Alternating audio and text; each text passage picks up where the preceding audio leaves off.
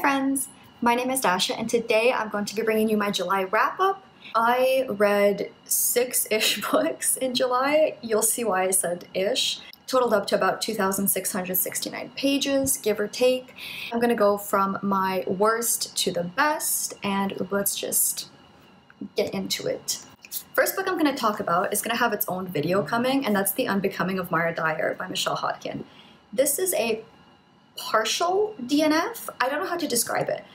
I could not get through this book. The sticky notes demark pretty much where I stopped, and I filmed a rant review, but I'm toying with the idea of finishing it to add more complaints to my rant review, because this book is really fucking bad.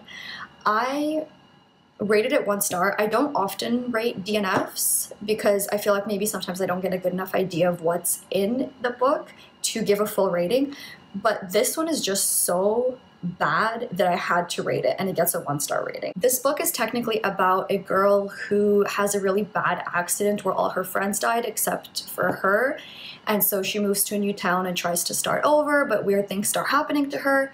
It's billed as a paranormal slash, I guess, urban fantasy, you could describe it, but technically it's really just a paranormal romance if we're being entirely honest, and it's just, oh my god, I can't even call it aggressively mediocre, it's just bad. And I don't like to call books bad, but this one's just fucking bad. As you can see, I have a shit ton of tabs, and I don't usually tab books this much, but this one just deserved all the hate tabbing so I could reference it during my rant review, which you'll see, because I have tabs that indicate cringe, that indicate bad tropes, that indicate character issues, indicate writing issues. I kind of organize my thoughts that way, so again, you'll see it in my rant review that I don't know when it's going to be up, but I will definitely post it because I need to complain about this book to someone. But yeah, I couldn't actually finish this book. I might. Sometimes it's fun to hate read. I can't even decide if this one's fun anymore because it's just so bad. I said that a million times, but like there's no other way to describe it. There's so many issues in this book with just really bad characterization. This book just reeks of not like other girls syndrome, and there's nothing I hate more than that, especially if it's a book built towards teenage girls. I also just find the writing is tropey, and while I don't usually hate tropes, and I think in theory there's nothing wrong with tropes, especially in YA, these are just not well done. A lot of this screams really shitty fan fiction to me, and I just am surprised that this got published. That's the best way I can describe it. That's all. So once again, keep your eye out for the rant review about this. I went off for 45 minutes in my raw footage, so editing that's going to be fun. But hopefully that'll be fun to watch too. The next book I'm going to talk about is Cinder by Marissa Meyer. The first book in, I think it's called The Lunar Chronicles. The Lunar Chronicles are a super popular YA series, kind of sci-fi dystopian. The first book follows Cinder, who is a cyborg living in New Beijing.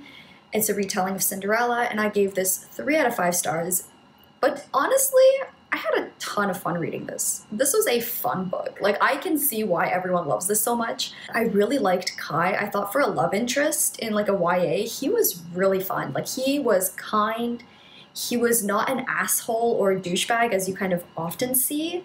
And I thought that he worked really well with Cinder. I thought that it actually made a pretty good pair. I didn't mind Cinder. I actually liked that it wasn't a like one-to-one retelling of Cinderella. There was a lot of other elements in there.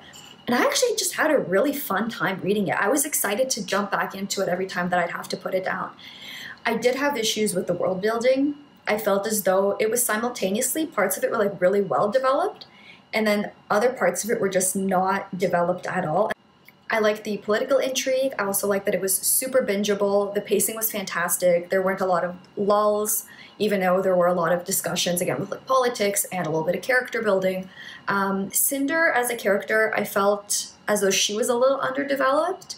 She was kind of like a very typical young adult heroine that was just kind of courageous, but she didn't really have too much depth other than being a typical YA heroine. But like I said, Kai, I really, really liked him. I really liked Cinder's android. She was really cute. A lot of people found her kind of cringy, but I was like, I don't know. I didn't think she was that bad. So I, overall, like, I rounded up to about a 3 stars because I felt like there were some elements that were really, really well done. I can really understand why the series is so popular, but there were some parts of it that were kind of lacking, but it was just fun. I might pick up the rest of the series. Sometimes it's nice to just binge like a good old classic 2013 era YA fantasy / sci-fi. I can't be the only one. The next book I want to talk about is The Exorcist by William Peter Blatty. This is a horror novel about, how do I describe this without ruining the whole thing? If you haven't watched the movie or read the book, the best way I can give a synopsis of this is essentially the young daughter of a famous actress starts acting a little weird, and you also follow a priest that is struggling dealing with his faith and questioning his faith. And that's about it. I feel like this is one of those books that's kind of self-explanatory by the title, but it's also fun to not know that much going in. I gave this a 4 out of 5 stars. I thought it was really phenomenal in the themes that it touched on and the overall messages, and especially knowing the time it was published in and the time the movie came out, it's even more impactful. At the time that the book was written and then the movie came out, with the ideas of like the satanic panic and loss of faith in America, I felt like the book did its job in terms of hitting home with American audiences in that respect. And even reading it now, you can kind of relate to those ideas and see why they caused such a big fuss when they were published. Because if I remember correctly, the movie was touted as one of the scariest movies of all time, and I think the book is also considered that. And the lineups outside the movie theaters when it was released were massive because people were just so shocked by what was happening, but they were somehow still intrigued. And while I will say I don't always agree with how he went about making his point, and that's kind of a personal thing, I do understand why he needed to do it in terms of getting the message across. And you can tell that like the authorial intent was very, very clear with this book, and you could tell that he understood how to drive that point home. It just, I needed to literally put the book down at some point and like take a day or two off. But that was just a very personal thing for me. I just couldn't handle some of the stuff in this book.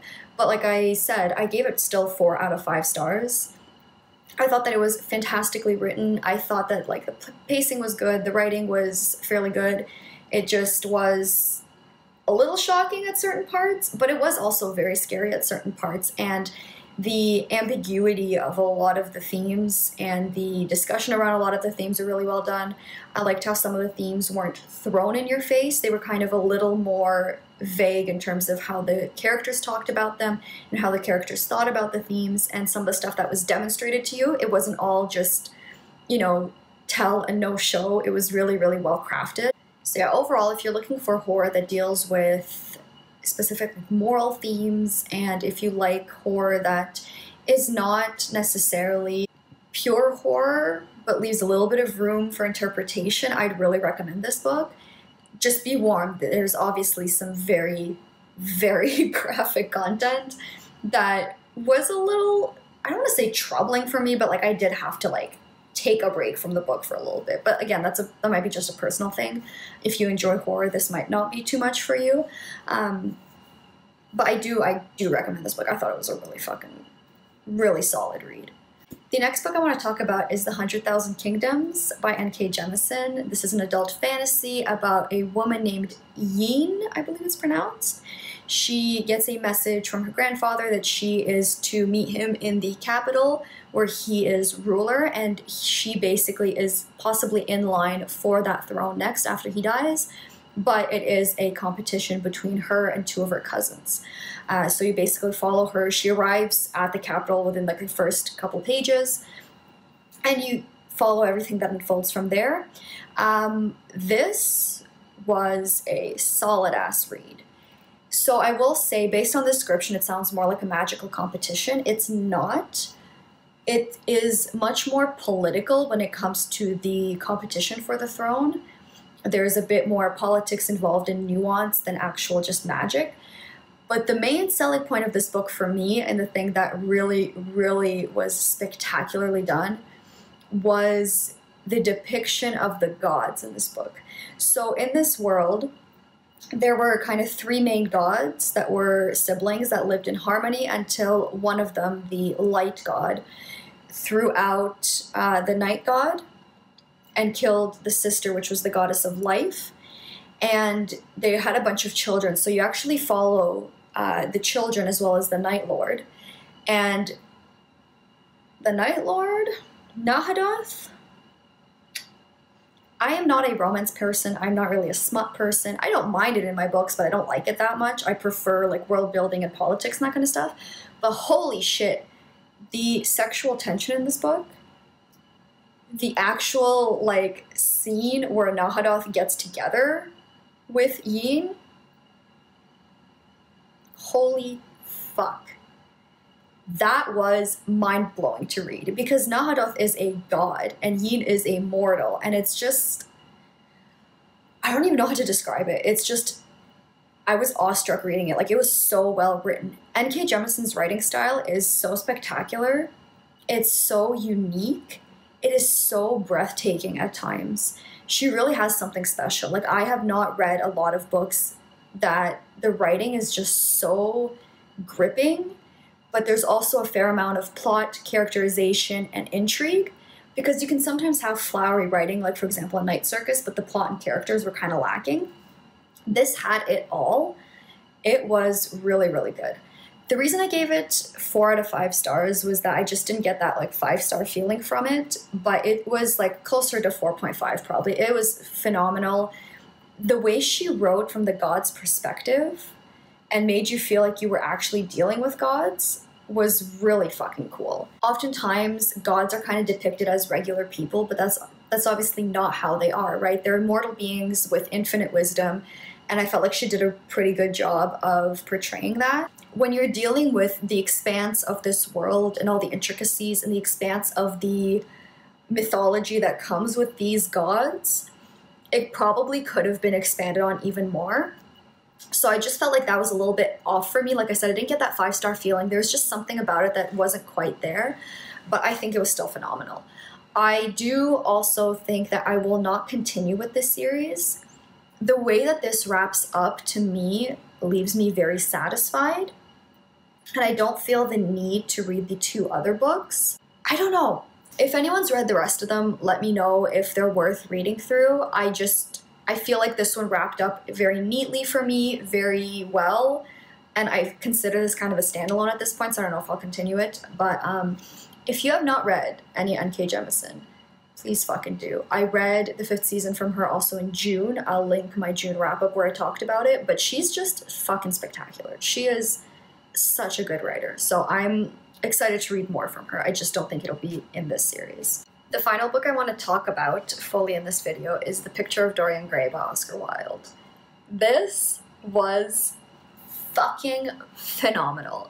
This is a classic about a young man named Dorian Gray that gets his portrait painted by his friend, and when he looks upon it, he realizes that one day he's going to get old, but his portrait is going to look the same his whole life. And he's like, oh, how I wish the opposite would be true. Chaos ensues. What a phenomenal read.